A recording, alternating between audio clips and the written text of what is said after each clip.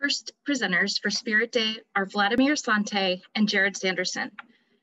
With more than 10 years experience as a therapist, Vlad Sainte, LCSW, has made an invaluable impact on the Kansas City community through his work as a social worker, crisis clinician, and a children's book author.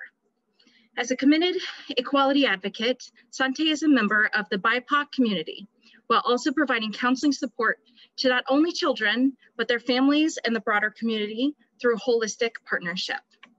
Sainte graduated with a Bachelor of Arts in Sociology and a Master of Social Work from the University of Missouri, Kansas City. He currently works at Truman Behavioral Health as a team lead. Jarrod is a listener, leader, influencer, difference maker, and solution builder with a history of successful organization transformation and change management. Jarrod combines his education and background in direct service with his desire to help nonprofit organizations operate at the highest level. His nonprofit experience spans 15+ years across sectors that include clinical counseling, housing and youth, family and senior services. He has led social service departments and programs through change-heavy processes such as downsizing, program merger, rapid upscale, and disaster response business continuity. He also provides consulting services to help organizations develop an environment and culture that supports this thinking and practice. Jarrod is a licensed clinical social worker and is certified in social impact strategies by the Colorado Institute for Social Impact. He has facilitated workshops in the area of self-care, full inclusion, effective altruism, and conflict resolution. Jarrod and Vladimir are presenting Vital Conversations, Creating Space for Inclusion. Hello. We have a lot to get to, so we are just going to jump right in. I do just want to bring attention to how weird it is to be able to see my face while I'm talking to people. If you think about the last person you talked to this morning, if you talk to anybody, imagine a hologram of your head on their shoulder while you were talking to them, and how strange that is. So if you see me staring off into space, I'm probably looking at the glare off of my head because I'm really self-conscious about that. So anyhow, we are going to dive right in. There's a whole bunch to get to when it comes to this topic. And it's sometimes difficult to get as much as we can into this space. So we're going to be talking about vital conversations, ways to create space for race equity. I'm going to start, and then I'm going to pass it over to Vlad to take us home. So if at any point you can't hear or something's going on, please let our hosts know, and they will let us know. We will speak up. Yes, and we will pick up our voices. So let's get right into this. Some housekeeping first. When we start talking about the frameworks that we're going to offer for this workshop, I do want to just cover some basic parameters to get us off and running. We are going to get into some deep water relatively quickly. Forewarning, there is one video that has a curse word in it. So we're all adults. I think you'll see how this curse word actually has context for the topic. But just heads up, we are going to get into some pretty deep stuff pretty quickly. And then we're going to come back out and have some conversation around frameworks to help us deal with what can otherwise be difficult conversations. So some basic background understanding. First, individual experiences and community realities are really important to recognize here. We all have individual experiences that mean everything to us. And it very well may be the case that we've all experienced situations where we felt like we were in the minority at a given group, or we felt like we were being mistreated.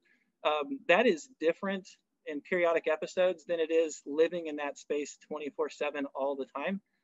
So when we start talking about different experiences for different people, it is by no means an attempt to diminish what your individual experience may have been. It's just important to recognize that it is different. And it is going to be different based on each one of those individual experiences. So they're still yours to hold, and they're still important, but we also need to focus on the community at large and how those differences manifest. The history does matter here. We really can have a productive conversation if we agree to acknowledge a baseline history.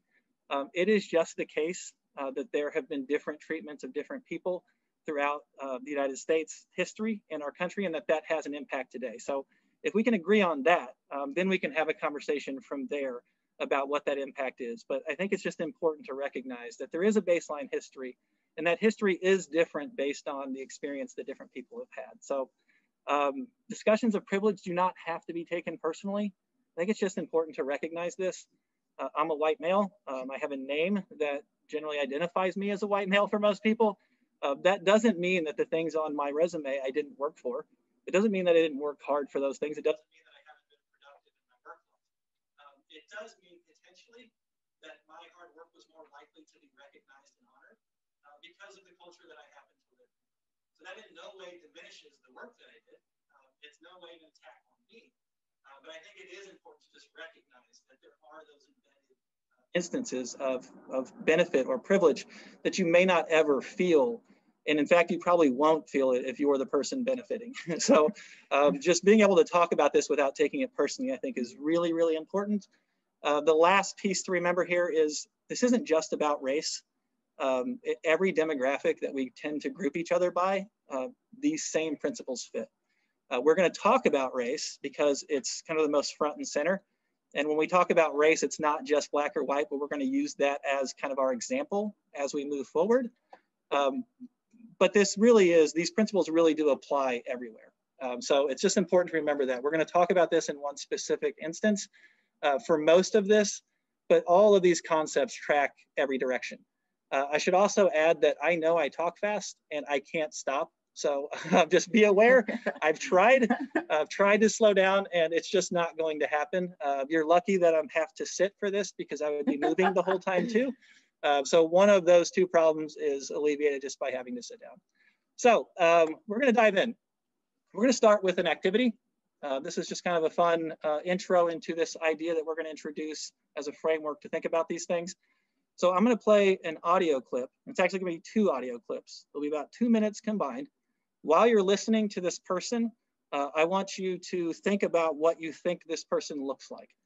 This is just a phenomenon of our brains. When we hear a voice, we typically assign a face to it, even if we don't know who it is that's speaking. So if you have pen and paper and you actually want to draw this, you can. If you just want to capture it in your head, you can.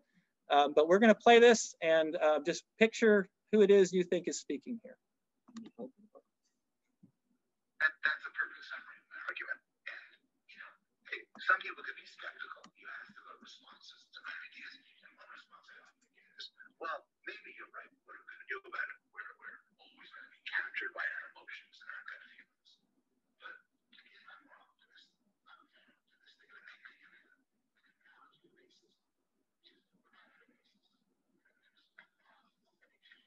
We're biased to favor our own, even in cases where we really don't want to, don't think we are. Does that mean we just throw up our hands and say we're stuck with it? There's all sorts of ways we can sort of avoid our racism. We can engage in providing system that diminish. We could set up technical means in our society like blind viewing or quota systems.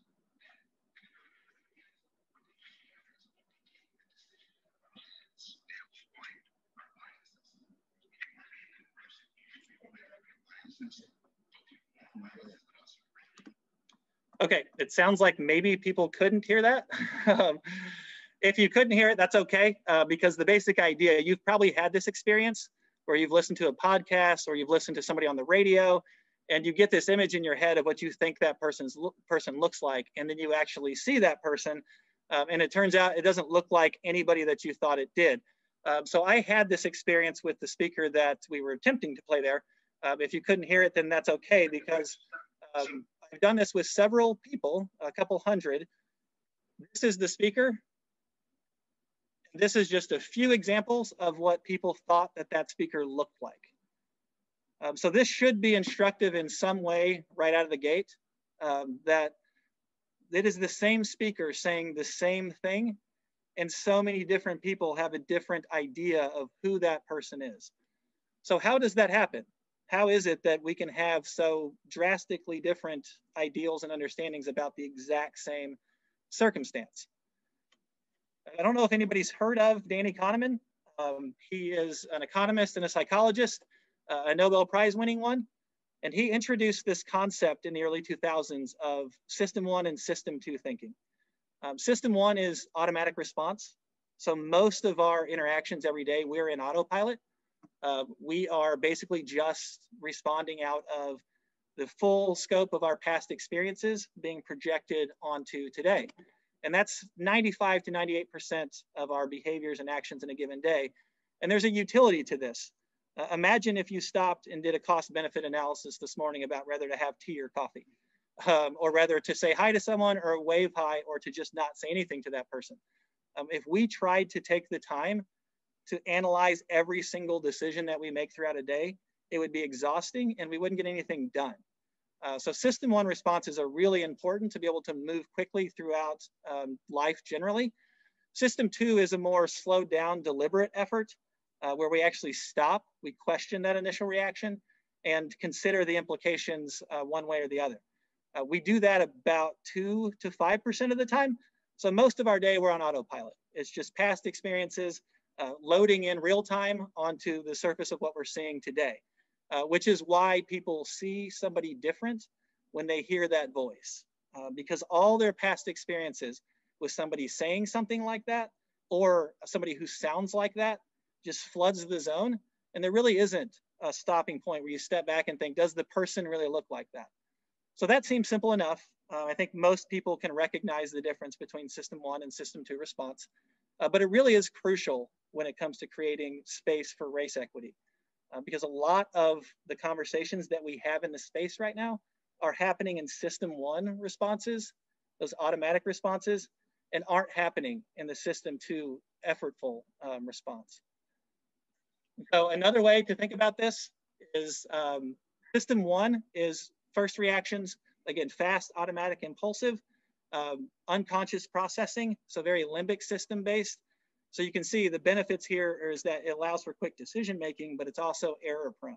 System two takes longer, but it's more reliable. We're gonna stop for a second. Your first code word is together. So first code word is together. We're gonna try another video here. Hopefully this can be heard. This is another way to understand system one and system two response. And we're going to talk about this in terms of familiar and unfamiliar feelings.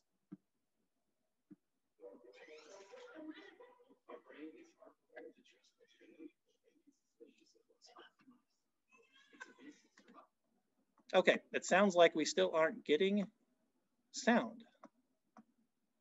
So we're going to take 1 second and try to fix this because it's really important that we do get sound.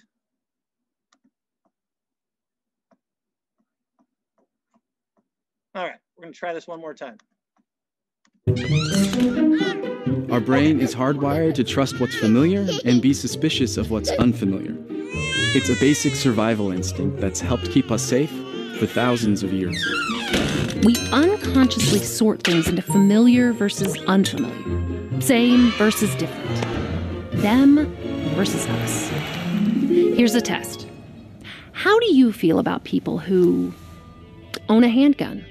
Don't attend church. Vote for the other candidate. Are on welfare. Don't eat meat. Have tattoos. Don't believe in marriage. Drive an electric car. Didn't go to college. Don't speak English. Curse. Are over 60. Are disabled. Drive the speed limit. Love cats. Love dogs. Can you feel your brain sorting people into groups? Was there a little them versus us happening? It can happen unconsciously.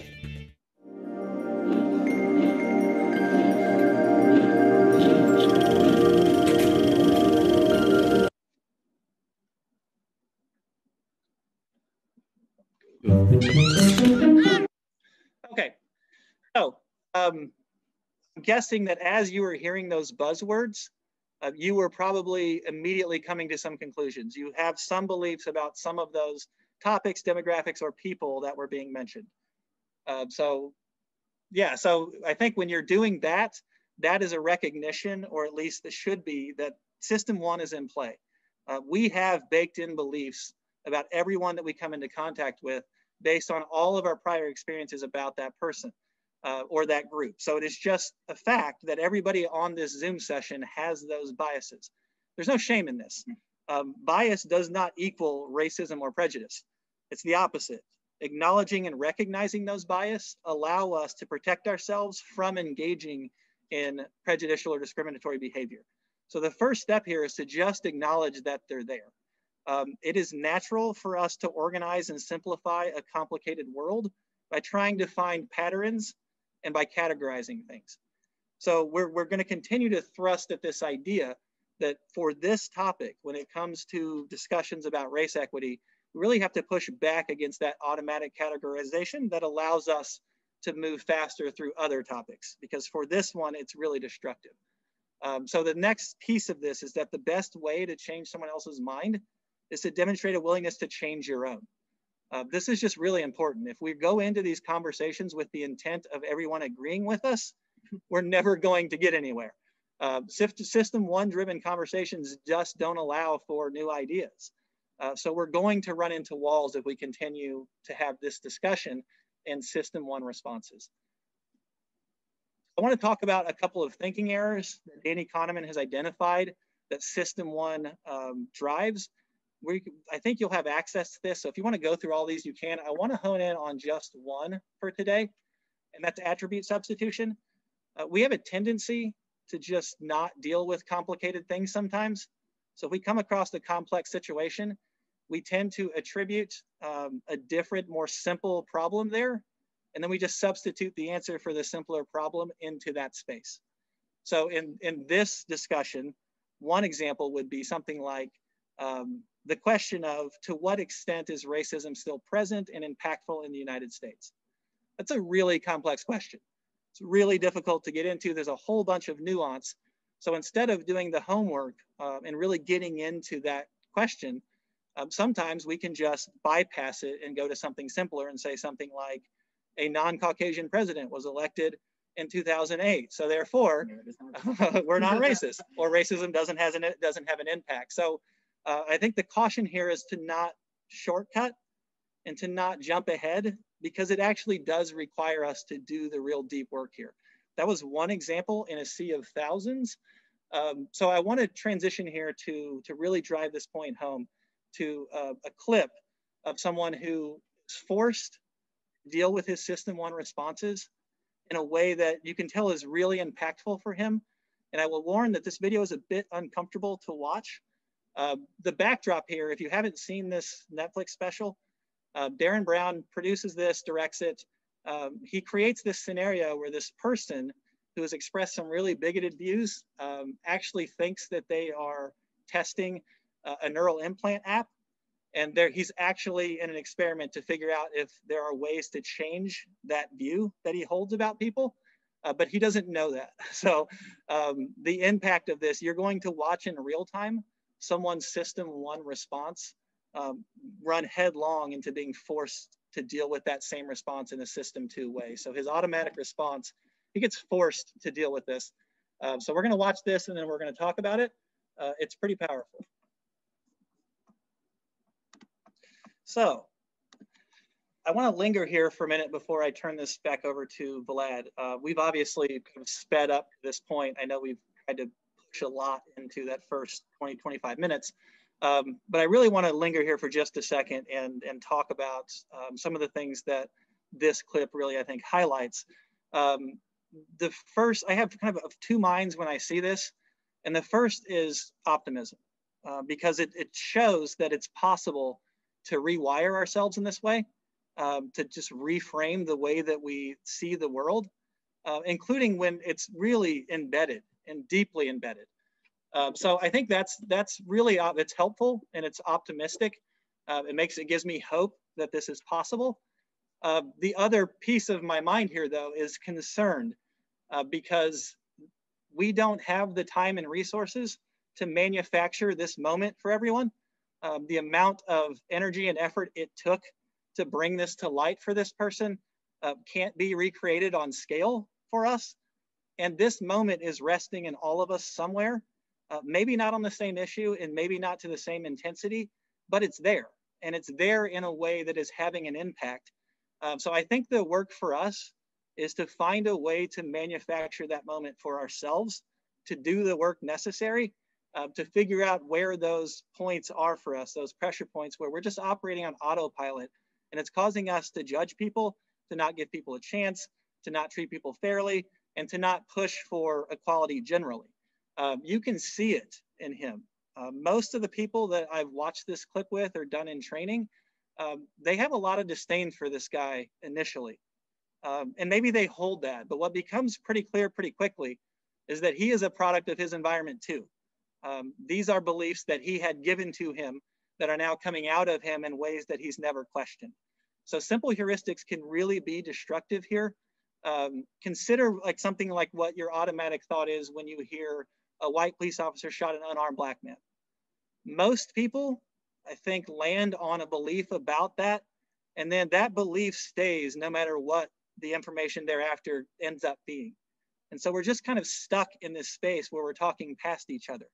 And the reality is that we owe it to each other to dig deeper and to really figure out where we lie in these places and where some of these gut reactions are coming from. Because I don't know that we're going to be able to get anywhere if we continue to just hold on to what that original belief is without any willingness to let go of it. And I think that's really important for people who have lived in a space, whatever the context is, where there has been a benefit or a privilege, or you've been in the majority, because it's always going to feel like that that's just the way that it is and the way that it's supposed to be. So it doesn't feel like a benefit if you've always had it. So I think it really just does take us doing the legwork here and stepping back. And hopefully we don't have that moment exposed for us in a similar way. Hopefully we can do the work ourselves to find it first, because it is coming for most of us if we don't do that work.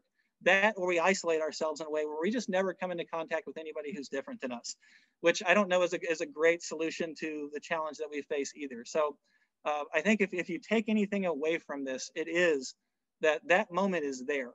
It is there, it's waiting, and our work is to try to go find it. So with that backdrop, I'm gonna turn it over to Vlad, and he's going to take us home.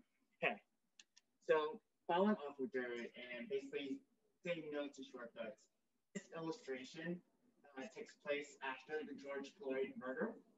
And within this illustration, we are seeing how our ability to, how our unchecked bias can drastically impact our ability to remain objective in the way we view the world. So as you guys can see, the male character is having these visceral reactions to his friends' comments, right? She's not seeing that the issue at hand is her bias is impacting her way of seeing what really happened in this situation with George Floyd. And it was not until the friend passionately called her out that she had a reaction, that light clicked on. And oh, wait, what? What do you mean my thoughts are basically making me sound like a racist? So there are about 150 biases out there. For the sake of time, obviously, I'm only going to focus on 3. Affinity bias, confirmation bias, and perception bias. And affinity bias is basically it's the self-reflection, like this illustration is showing. It's the self-reflection, right? I connect with someone that shares my same values, my beliefs. In a workplace, it looks like, this is a perfect example because this has happened to me, of observing a coworker who may not have had the levels of qualifications as I did, but his connections or way of connecting was that closer to my supervisor. Okay, so, and what it looks like for even parenthood is that you favor a specific child because you connect with them more, right? So a confirmation bias is basically what this illustration is showing, right? We are somewhere in the middle between our objective, the facts, and what we are trying to see in the world, right? So we are actively seeking out information that solidifies our beliefs or pre-existing beliefs. Example would be if I believed in a specific stereotype or judgment pertaining to a specific group, and I am actively finding either news coverage or a social media platform that specifically targets that culture or group, that basically confirms my belief, right? So a specific media outlet. Perception bias is basically how our tendency to make simplistic assumptions and stereotypes pertaining to a group, right? It's how we think we see the world. Do we see the world, or like in this illustration, do we see the older woman or the young girl, right? Our perception, if not checked, can, just like in the earlier video of the man who basically learned about himself by doing that genetic test, and his perception was changed because he was forced in a compassionate way to challenge his pre-existing thoughts. So how does this play in the workplace? With unchecked bias, it impacts promotion decisions, work assignments, career tracks. So going back to that affinity bias, so propelling an employee who may not deserve it compared outside someone else who may, because you have a stronger connection with that person. You favor them. Harassments. One of the things I always hear when I have racial conversations with my white friends is that I do not want to have this conversation because I'm not equipped and I'm afraid of saying the wrong thing, or I'm afraid that I will get in trouble with HR. And I always respond of, and we'll get into this of like creating a safe and brave space, but if you do not allow yourself to have the opportunity to seek opposing viewpoints, then how can you effectively create change? Also, work culture, discrimination lawsuit, diverse talent recruitment. One of the fascinating and amazing things we're doing right now at Truman, I'm part of our workforce recruitment committee, and we are actively doing our due diligence to continue to make sure that our workforce represents the culture and population that we serve. That is very, very important to us. So we are basically sending brochures to historical Black colleges, schools within the urban core, to let them know about behavioral health, but also to like focus on our community to let them know that we are representing as much as possible. Work productivity. So we talked about the kinetics in the kind of like the framework. Now we're going to talk about the like skill acquisition. So what is in your toolbox? What can you do, right? So phasing out unconscious bias, broke it down into two phases. So know thyself and person-centered. So know thyself, there is the Harvard implicit bias test, which I encourage people to take if you have not done so yet. And what I want to talk about specifically with this is that it is not a test that's designed to shame or place judgment. It is a test designed to allow you to know where you are on the map of unchecked bias. As we mentioned earlier, everyone has bias, right? This is because of our natural human tendency to organize and simplify our very chaotic world. we do this by finding patterns, shortcuts, if you will, and grouping, right? So the thing about bias is that it's shaped by it's shaped by our bad and good, it's shaped by our experiences. And we have to do the work in order to basically rewire what we think we know about the world. And that will not happen if we do not, again, do the work individually and together, because it does not take one person. It takes a system to create the change, right? But it has to start with the individual.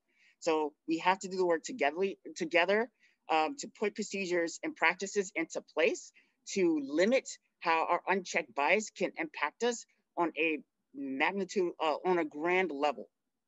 Be aware of your initial thoughts about people and upon what those thoughts are truly based on, right? Fact check. So if you make a decision, know where that's coming from. Next time you make a statement about someone, ask yourself, what are the facts? Where is this coming from? Is this coming from a perceived thought I have? Or am I actively doing my work to look at other facts that's coming from this? Or sources, sorry. So we talked about knowing ourselves, person-centered. Now setting up safe and brave spaces. This is key and paramount because we cannot get into a conversation with someone and not create the environment that allows us to do so. So make sure the person has the time and space for the conversation. There is a thing about emotional labor. I myself have experienced this as a Black male, of just people coming up to me and asking me all these questions about racism. Like, this has now been a thing because George Floyd died. This has been going on for hundreds and hundreds of years. This is now not new. So it has been, and I have checked myself about this. So if you go to someone that is outside of your culture and you want to learn, make sure that they're ready for it. Don't make the assumption that they are. Intentionally create space to ask any questions and process through your answers. So before that conversation starts, set some expectations, right? I want to learn from you. I want to grow today, and I want for you to learn from me. At Truman, whenever we onboard people, we always focus on how to connect with clients, engagement, right? So listen empathetically. That means you're not checking your phone. You're not kind of wandering off into space or daydreaming. You are actively looking at that person as if they are the only person in the world that matters in that moment, right? If called out, pause to center your feelings and lean in. This is not about being comfortable. This is about being uncomfortable. That is, if you are sitting with someone and it's a very comfortable conversation, something is not happening. It has to be, you have to expand your realm. For example, after George Floyd murder happened, for that week, I was angry, mad. I had a ton of negative feelings. My wife actually encouraged me to find someone that I can talk to. And the first person I thought of was a friend of mine who is a police officer. And I reached out to him because I felt safe with him. We've had conversations in the past. So I reached out to him and I went over to his house. We had bourbon in a conversation, and it was the best hour, actually 2 hours I spent with someone, because in this world, if we are going to, the research suggests that if we are wanting to change, we can change our unconscious beliefs. We have to surround ourselves with opposing viewpoints. And he was a police officer. That was a big opposing viewpoint. And he helped me to understand the other side of the story. He disagreed with the tactics and taught me the appropriate procedure that those officers should have taken. If I did not meet with him, I would not have learned that. And person-centered, phase two, so looking for the commonalities that exist regardless of race, religion, and gender. Again, surround yourself with a diverse mixed culture and social situations and individuals, right? And I love this last line. We see the world differently if we take the time to replace our pre-existing lens. I will leave you with a quote. Compassion without confrontation quickly fades into fruitless sentimental commiseration. I actually slightly disagree with that, and I've been focusing on how I would word it differently. And I think compassion without engagement, right? I'm compassionate, Jared's compassionate, and we have engaged through this dynamic, and it has been an amazing experience. However, if I did not engage and he didn't challenge me, I didn't challenge him, this would not have been organic. So I think we have to have compassion and lean in, engage, right? And connect. And the last thing we'll leave you with is this really awesome quote from Chase Baldwin. Not everything that is faced can be changed, but nothing can be changed until it is faced. Yeah, and I would add the last piece here. The last code word is forward. So forward, and just in the process of putting this together. So I mentioned that coming to grips with some of those bias that rest in all of us. Just working with Vlad and creating this content, I've had infinite number of those moments because there's just no way to have this dialogue without realizing that we've had different experiences. And so we're going to see things in ways that I'm completely blind to until I hear someone else who's experienced say, well, here's what that meant to me. So just the process of creating this, we have experienced this exact same concept. And I know I'm definitely better for just the process of putting together an hour-long workshop and having discussions around these issues with somebody who is experiencing the world in different ways on some of these areas. So just that process for me, I've lived this again just in the last month. And I think with that, questions. yeah, that's my, if you do have questions about this specifically, or we do have an extended version, because this is obviously a lot really quickly. We really, I think our interest is getting into the meta of this and really getting into or helping foster some of those conversations. If you have interest, there's the contact information. Otherwise, we will shut up and take some questions.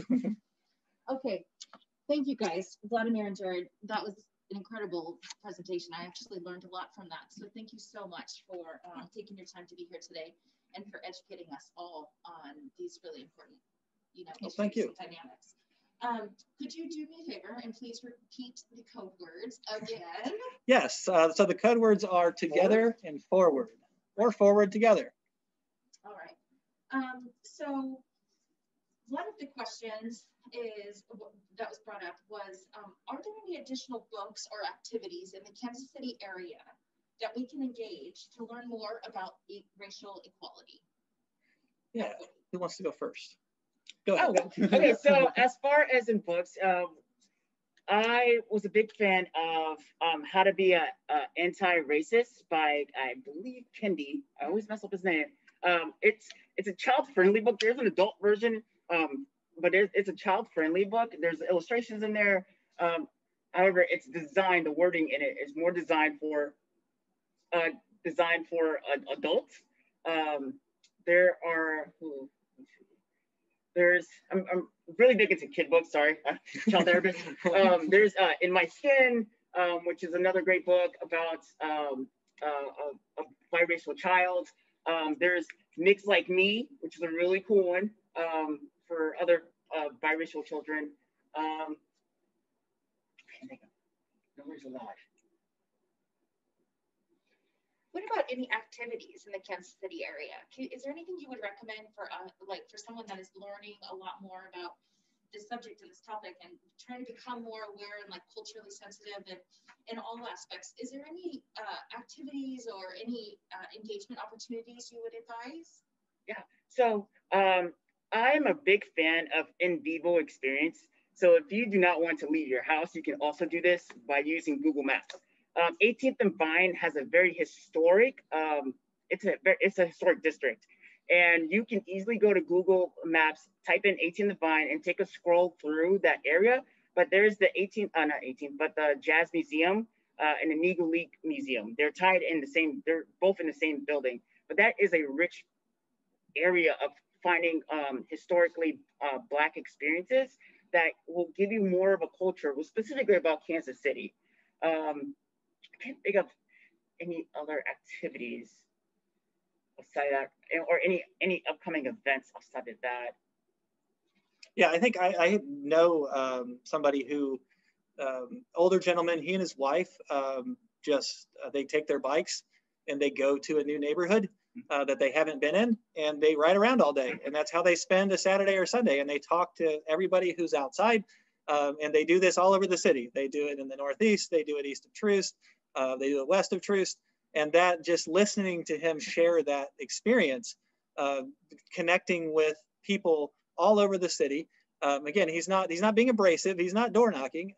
People are outside, and he's just having a conversation with people. And the kind of the contemporaneous interactions that he ends up having, including just random lunches with random people and picnics and friendships. I mean, he's just, it's a really simple and organic way to expose yourself to where different people are living and what their experiences may be like. So I ran into him the other day, and he shared that that's what he does. And that just seemed like a really cool, simple way to take a first step. Great. So another question that was brought up is, what is the best way to recognize our biases on the regular? Yeah, that's a fun one. I really think it's keeping it in front and center, and realize that there's not a destination. It's always going to be there, and that there's no shame in constantly practicing that exercise. I know for me, the number one thing that I look for in myself is defensiveness. Whenever I feel that defensiveness about anything, it's an indication for me that there's work to do there. either a personal perception I have about myself or about somebody else. If I feel myself getting defensive, I think reframing that as a cue to dig deeper as opposed to what we usually do, which is attack or run away. I think in that space, when it's safe, leaning into that defensiveness and really getting into why did that just cause that reaction for me? Yes, why am I not comfortable just being in that space? The defensiveness for me is the emotion that's the trigger.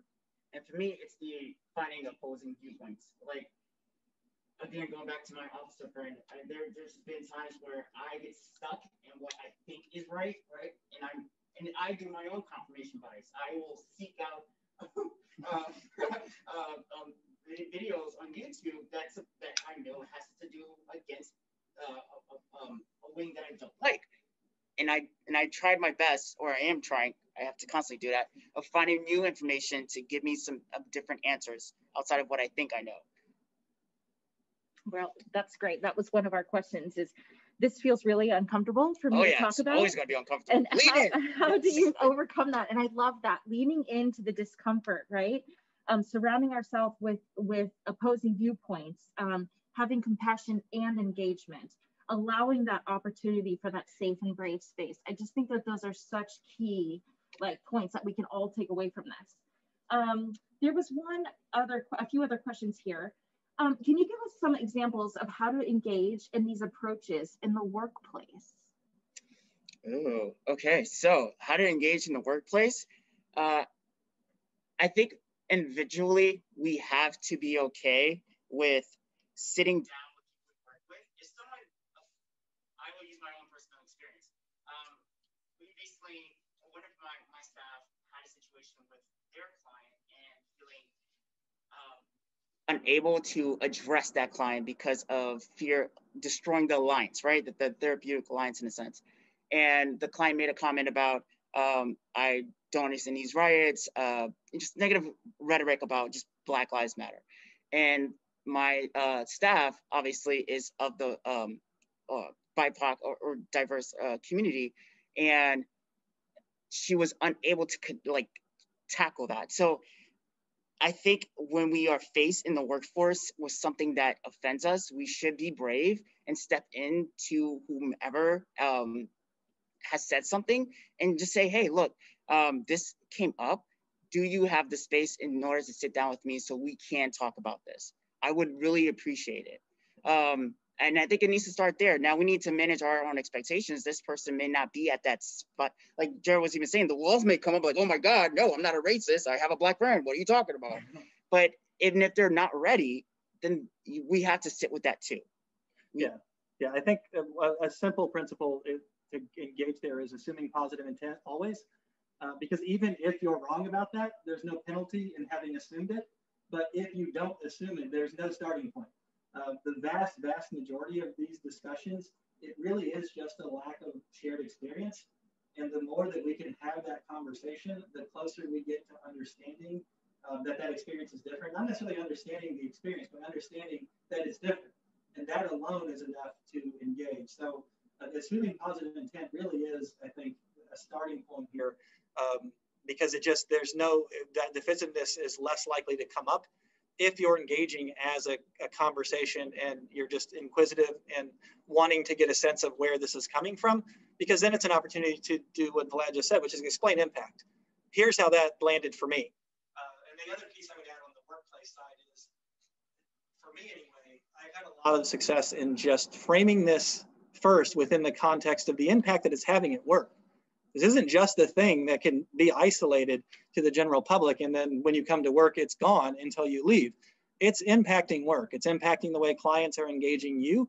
It's impacting the way you're engaging clients. And so tying it back to that lens, now it's just best practice. Mm-hmm. And now it's not this thing that has to be treated differently than everything else that we put in the bucket of best practice. In some real sense, it is just a piece of trauma-informed care. So if you can get on board with trauma-informed care, you should get on board with full inclusion, because they are the same thing. One is a big subset of the other. Lovely. And our last question for today is, has current social context changed our approach? Oh man, wow. Current social context? change our approach of how we manage racial conversations? I think it's exposed our approach. Yeah. I think it's exposed our approach more than anything else. Like, oh, there's the problem. Yeah. So I mean, yeah. Go ahead. Oh, yeah. No. I think Jared is right. Like, I think it has given. This has obviously, as I said earlier, this has been going on for a very long time. I think current context has given more fuel to this, right? It has like pushed the agenda more of like conversations like this, more TED Talks, more exposure of a systematic problem that has been here, that has been baked in America. I once heard someone say how racism is like butter and America is like the cake. Like it's embedded. It's just, we can't remove the butter. We have to constantly continue these brave talks and conversations. And I hope that this does not stop at the end of this year, that this keeps going, and doesn't lose momentum. But yeah, I just appreciate hearing that this is not easy. This is difficult. This is really hard. But I think being brave and finding that safe place to be able to have these discussions, I think is so powerful. So thank you guys so much for your incredible presentations. Our next presentation will begin at 10:15. And now is your time to practice some self-care. We'll see y'all soon. Thank you.